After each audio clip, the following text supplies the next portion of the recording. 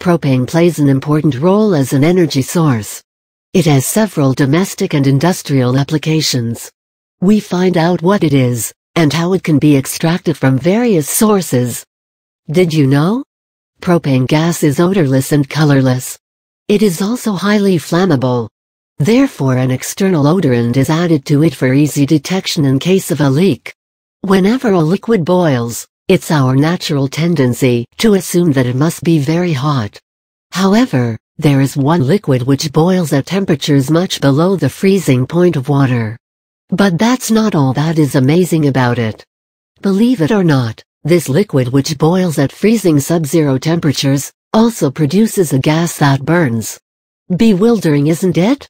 This unusual liquid is known as propane. Propane is one of the many byproducts obtained from petroleum. But being a byproduct doesn't mean that it's a waste product. It finds a lot of use in everyday life.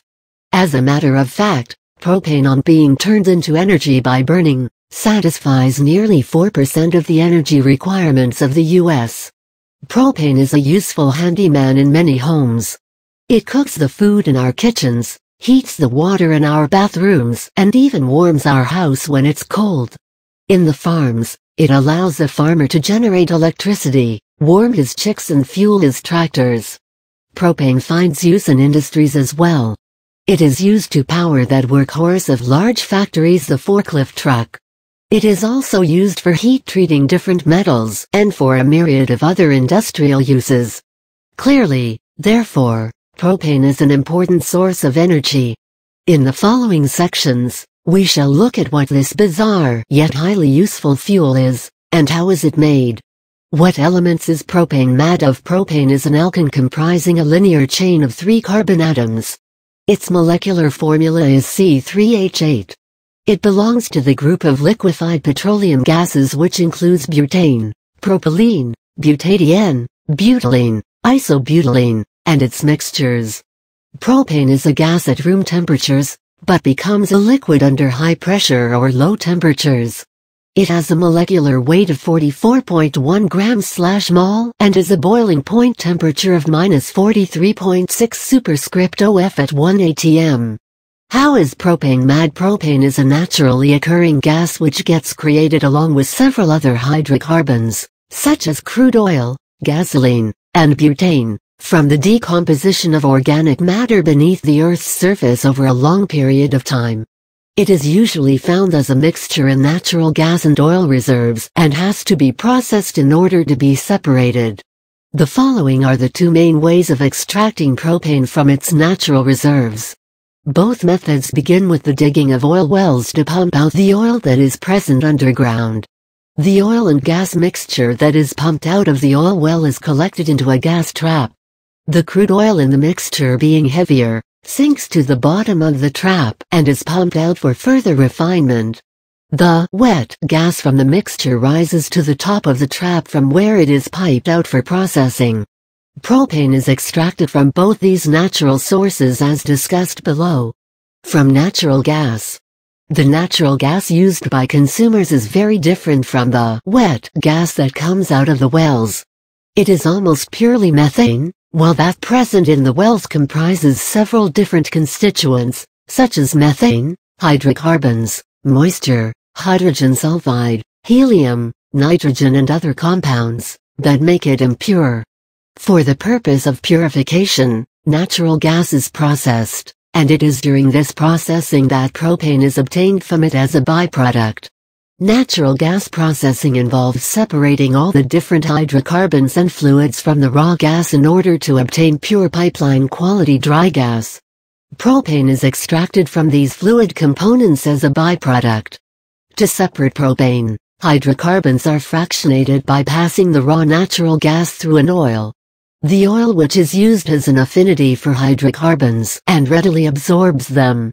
The hydrocarbons from the hydrocarbon-rich oil are later separated on being adsorbed by surface active agents or through the process of refrigeration.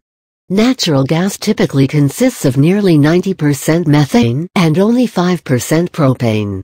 Yet, half of the propane used in the U.S. is derived from natural gas. From oil. During the process of refining crude oil, Liquefied petroleum gases are produced at various stages.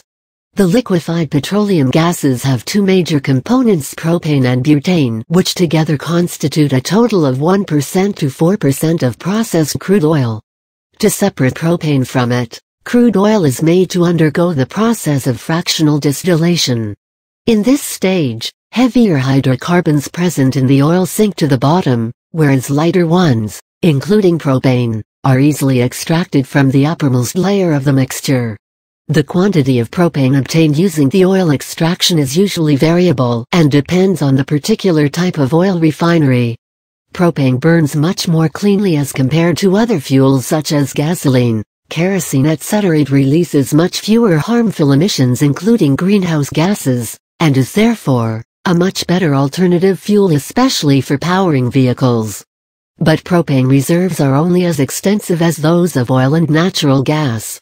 And with the tremendous increase in the demands for fossil fuels in the past few decades, it is quite likely that the natural stores of propane, along with all the other fossil fuels, will run out in the near future. In response to this, scientists have begun investigating alternative sources of energy. In many laboratories across the world, fuels are being artificially produced. Propane has been chosen as the best candidate for being artificially created, thanks to its lower emissions and ease of transport. The following are the two artificial means of production of propane that are currently being researched. From biomass. Many renewable sources including vegetable oil and biomass, such as sugarcane, switchgrass, etc., are being considered for synthesizing propane. Scientists have successfully been able to demonstrate the production of propane from these sources in laboratories. However, the procedures being used currently aren't very cost-effective. A lot of research is being done in order to find an economical way of producing propane from these sources. From bacteria, E. coli, recently, a team of scientists from London have successfully demonstrated that they can obtain propane from glucose by using a genetically engineered version of the bacterium E. coli. Basically, the team was able to modify the process of fatty acid synthesis in this bacterium by introducing a group of enzymes into it that eventually resulted into the conversion of fatty acids to propane. How is liquid propane made from propane gas? Propane gas, when liquefied, compresses to nearly 270 times its volume as a gas.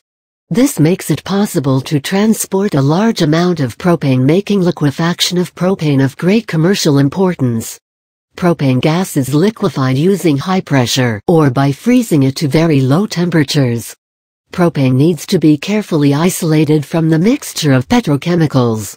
If these impurities are allowed to remain, propane won't liquefy properly. Appropriate temperatures and pressures are critical for optimum liquefaction. For this, standards and specifications have been established by the liquefied gas industry.